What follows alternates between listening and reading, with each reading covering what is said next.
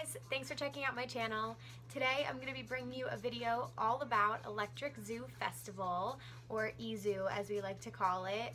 I'm going to be going over all of the basic information you need to know, some facts, so if that's something you're interested in watching and learning a little bit more about, then keep watching. Also, don't forget to subscribe to my channel and join the fam. I put out videos every Sunday. You can also follow me on Instagram at Emma Capotis and on Snapchat at Hey There Emma. I'll link everything down below. But yeah, let's just get started. So the festival takes place over Labor Day weekend, Friday the 1st, Saturday the 2nd, and Sunday the 3rd. It starts at 3 p.m. on Friday and at 1 p.m. on Saturday and Sunday. The festival takes place over Randall's Island, which there are a couple different ways that you can get there. The first option is taking the ferry, which leaves from the East 35th Street ferry landing. It's at the corner of FDR Drive and East 35th Street. So you can buy passes to do that. It takes you right over to the festival and it drops you right back off there. You can also take the 456 subway, take that to the 125th Street stop, and then you can either jump on a bus or you can walk across the bridge. They're also doing shuttles, which are departing from Output Club, which is in Brooklyn. So you can take a shuttle from there and get dropped off, and then you can also take it back. I believe begin at noon each day.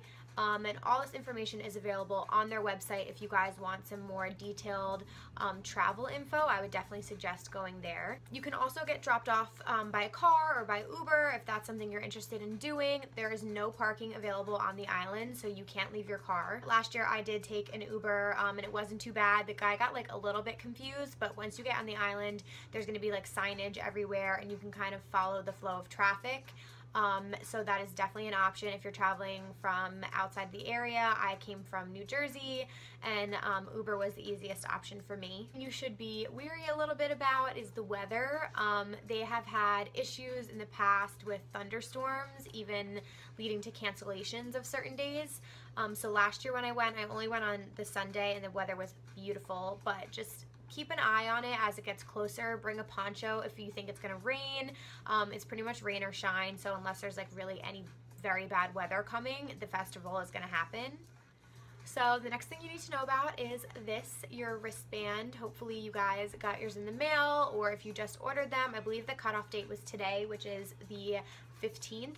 You can get your wristband in the mail. This is your lifeline to everything. You gotta wear it on your right wrist the entire time. So for me, this is the 3-day festival pass, so I'm going to be putting this on that Friday because I know this shit doesn't come off when you put it on. But yeah, your wristband is kind of like everything. Obviously it gets you onto the festival, and this year you can also pay with everything, so they're going cashless. You can basically load up your wristband with money before and during the festival. There are instructions in the mail. You should have gotten it with your package, or it's on their website. But I think it's through the app or through their website. You can basically add money to it and then just put your wristband up and pay at all the food and drink stands, which I think is awesome because you're not going to lose cash. You don't have to bring your cards, and it's one less thing to carry. And thank God they rid of that easy bucks shit because that was ridiculous. Last year it was like a point system and you had to like buy these points, but they weren't equal to the amount of $1. So you were spending like $10 and only getting 7 points, and if you didn't redeem that money, I don't even think I got money back. So this way you can load up your wristband with any money you want, and then you will get it back whatever you don't spend. As food and drinks and alcohol goes, they have tons of options. The really cool thing about this happening in New York is there's a lot of like local eateries and really cool like trendy food stuff that they usually get, so definitely look around at the different food vendors. They have like dessert, vegan options, vegetarian options, pizza, burgers, like anything you can imagine they're gonna have. They have beer, wine, and champagne if you're 21 or older, and then there's VIP areas where they serve mixed liquor, so I'm pretty sure that's not available to like the general population. But if you did purchase a VIP viewing area ticket, then you should be able to get any kind of mixed drink that you want. So just to break down the festival, this year they're going with the 6th borough theme, which is pretty cool. The main stage looks like it's going to be an elephant. I will insert pictures here of the stages from their Instagram. The Hilltop Arena, which is the 6th borough theme. This is like an arena. Last year it was like an enclosed sort of like tent. It was really cool vibes under there. That was like adjacent to the main stage. pretty much this whole island. It's big, but it's definitely walkable. It does not take that long to get from stage to stage, but there's not really any sound bleeding, which is great. So each stage kind of has its own sound and vibe. You can go look at the lineup to see who's playing where.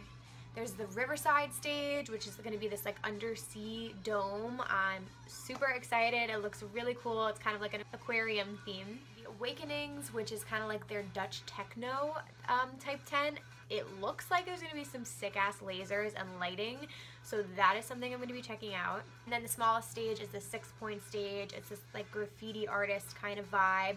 Usually local artists and some smaller DJs end up playing there, but last time it was like right as you walked in, so if you can and you're going to walk by, I suggest stopping in just to see some new people. Lastly, the thing you should know about are the after parties. So far they've posted events at Output Friday, Saturday, and Sunday night after the event.